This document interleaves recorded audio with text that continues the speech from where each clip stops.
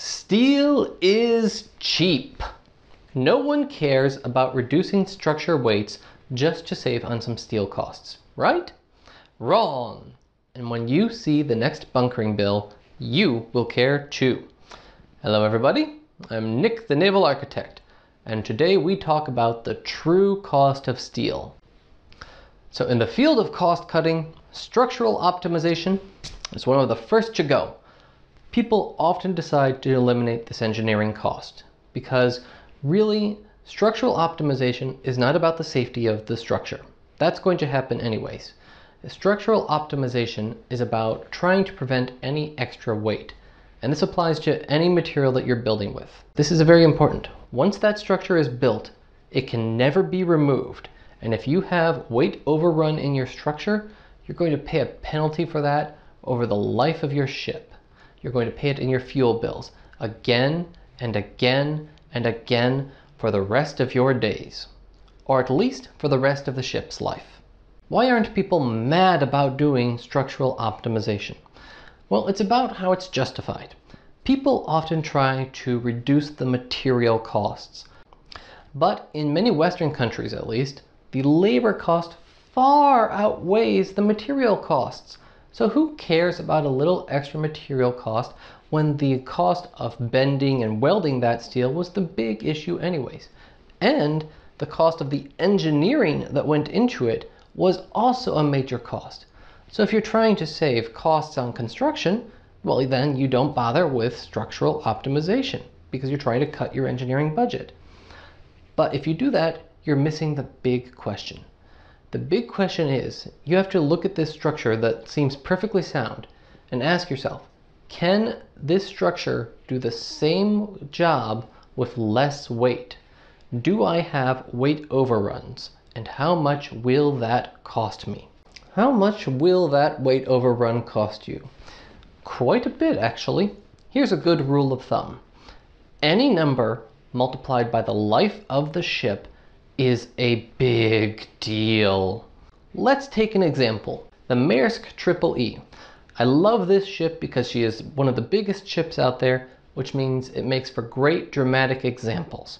I'm going to assume that the structural engineer didn't perfectly optimize the ship, and if you look at just the underwater portion of the hull plating, that there's maybe 6 millimeters of extra plating thickness that doesn't strictly need to be there. Now you might think, well, that's a very tiny portion of the hull.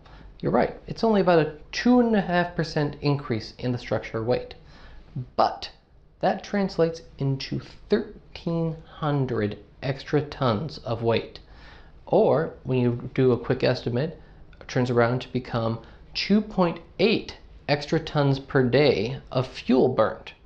Well, what is the cost of burning another 2.8 extra tons per day? $4 million. That's right.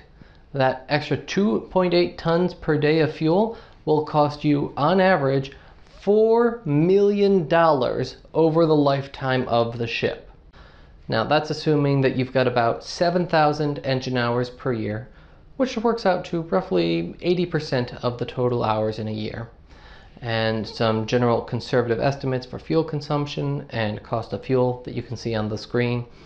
It turns out that that simple 2.5% increase in structure weight is costing you $212,000 per year in extra fuel. Now, here's where it gets really painful. Is you start doing that again and again and again, and long-term engineering economics kick in. We have to worry about capitalized costs, and over the lifetime of a 30-year lifespan for this ship, we are looking at $3.9 million of extra fuel bills. But $3.9 million? You could almost buy a small ship for that one. Myself, I'm picturing a silver yacht reflecting a crimson sunset in the Bahamas. Yeah. Now, as I said, I picked the Maersk Triple E because it makes a great dramatic example of how much lost savings you could be incurring. $4 million. What if every single ship in your fleet was saving you that much money? But you're probably realizing, well, it's not going to be that big of a difference for every ship. So what about my ship? You can try it yourself. In the description below, I put a link to the spreadsheet. You can download it yourself, put in the numbers for your own ship, and check on your own lost savings. Because when you're trying to justify structural optimization, the true cost of steel is not the material cost.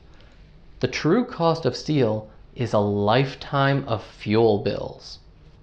Thanks very much. I am Nick, the Naval Architect. Yes, we have reached the part of the show where I ask for tips.